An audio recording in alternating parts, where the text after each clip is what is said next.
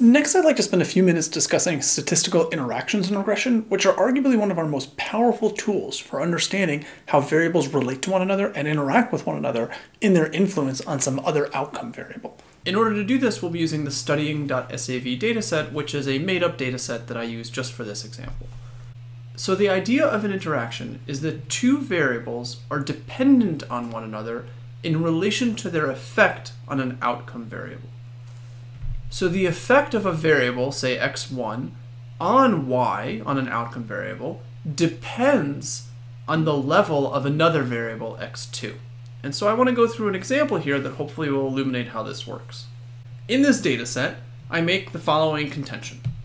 The more you study, that'll be our x1, the better you might do on the marketing research final exam, y. That's the outcome. So far this is straightforward. We have one variable, the amount of time you spend studying, predicting another variable, your success on the marketing research final exam. We have another variable, which is whether you choose to study for marketing research or choose to study for a different but related class. We'll call it regression. And so what we'll say is that in general, regardless of what you study, you'll do better on the final exam, that's x1.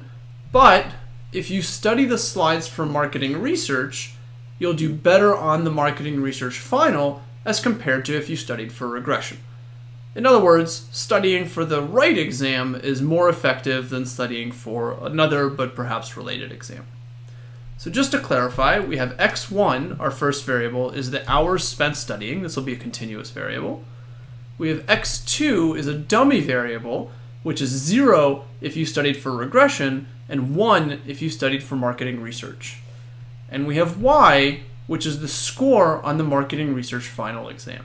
So as always, let's just take a look at the data and see what we can observe. So here we have on the x-axis the number of hours spent studying for any exam. And in my hypothetical universe, you can only study for one exam or the other. You can't study for both.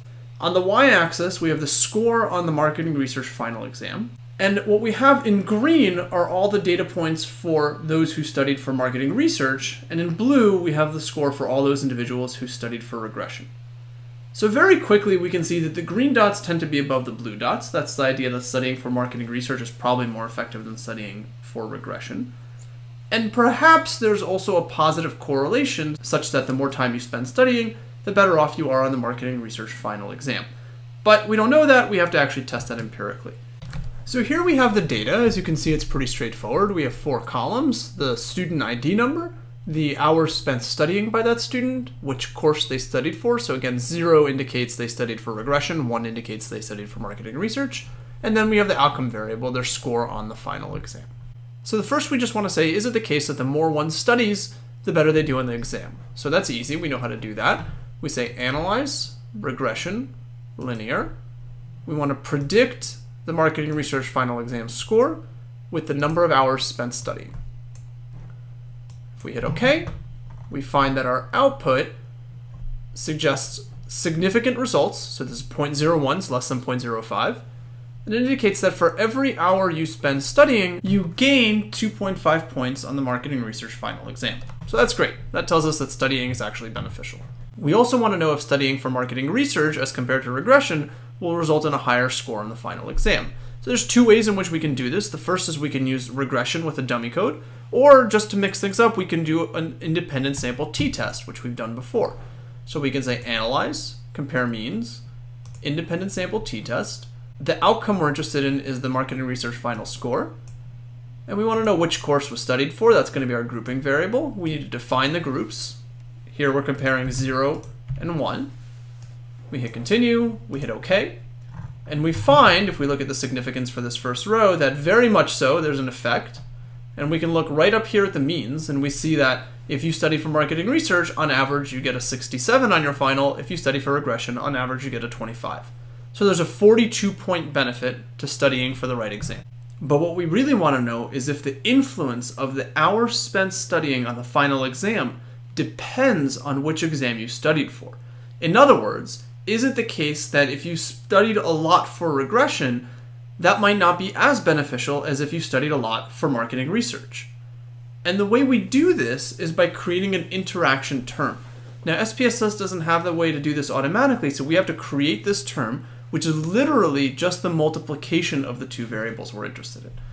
So under transform, we have a value called compute variables.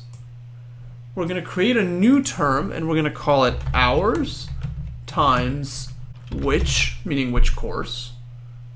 And we're going to say hours study times which course. So we'll have a new variable, which is just the multiplication of the two.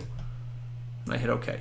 And if we just look at the data here, we find that when the value for which course is 1, the interactive term is just the number of hours studied, 5. If we look at the third row, the number of hours studied is 2, but you studied for a regression, which is 2 times 0, so the value is 0. So it's really just the multiplication of these two variables. And now we want to run a regression.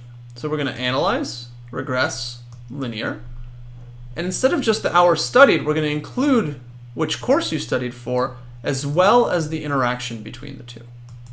One thing to point out is that whenever we have an interaction term, we absolutely must include the underlying variables that are in their interaction. In other words, we have hours and which here, we must include the two underlying values in order for us to be able to interpret the results of this regression analysis. So we'll run this and we'll see what happens. So we run this and we scroll down to our coefficients and we see, first of all, that there is no overall effect of the number of hours spent studying on an exam. It's not significant.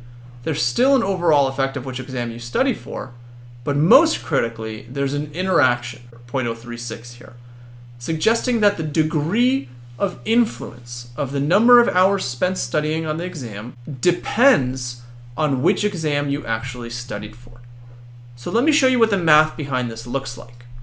As you can see, your score is equal to beta 0 plus beta 1, some coefficient we'll estimate, times the number of hours spent studying, plus beta 2, which is which exam you spent studying for, plus beta 3, which is just the multiplication of the two, plus some error term.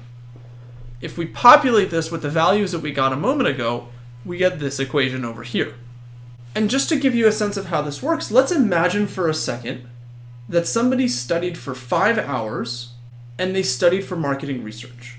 If we start with our equation and we plug in our values, so we simply say our constant, 21.99, plus 0.70, which is the coefficient associated with the number of hours spent studying, times 5, plus 28.91, which is the coefficient associated with which exam you spent, times 1, because you studied for marketing research, plus 2.78, which is our interaction coefficient, beta 3, times 5, the number of hours spent studying, times 1, because that's the exam that you studied for.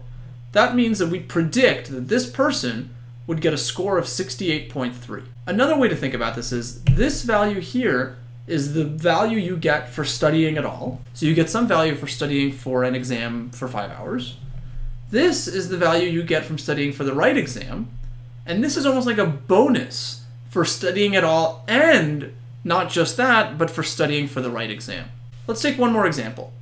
Imagine somebody spent 5 hours studying, but they studied for the wrong exam. They studied for regression instead of marketing research. So we go through the same exercise, we plug in our values, we find that it winds up being 21.99 plus 0.70 times 5, that's the same, plus 28.91, but times 0, because it's the wrong exam, plus 2.78, that's the interaction coefficient, times 5 hours, times 0, it's the wrong exam, that again drops off to 0. And so we expect that this person would only get 25.5 on their exam. Again, we find that this is the increase you get for studying anything. There's no increase because you studied for the wrong exam, and there's no bonus because you, again, studied for the wrong exam. And so what we could do is we can plot this and see what the predictions actually look like visually. So here on the x-axis, again, I have the number of hours spent studying. On the y-axis, I have the predicted value from our model. The green circles represent the scores we predict if you studied for marketing research, and the blue circles are the values we predict if you studied for regression. And so there's 3 things going on here.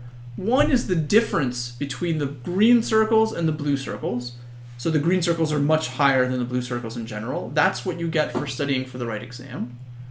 There's a slight upward trend, though it's not significant, which is that studying for the exam helps at all. And the interaction is observed through the difference in the slopes. So you can see that the green slope is much steeper, meaning that the more you study, the more bang you get for your buck. and the blue slope is pretty flat, meaning even though you studied a lot, you didn't get quite as much out of it. So this is the idea of an interaction. It's that one variable's influence, in this case, let's say hours spent studying on an exam, on an outcome variable, in this case, the score you got on your final, that relationship is going to depend on whether you actually had studied for the right exam or for the wrong exam. So that's the intuition behind interactions, and we'll look at how to actually implement these in a business context when we come back to the case we were working on in the previous two videos.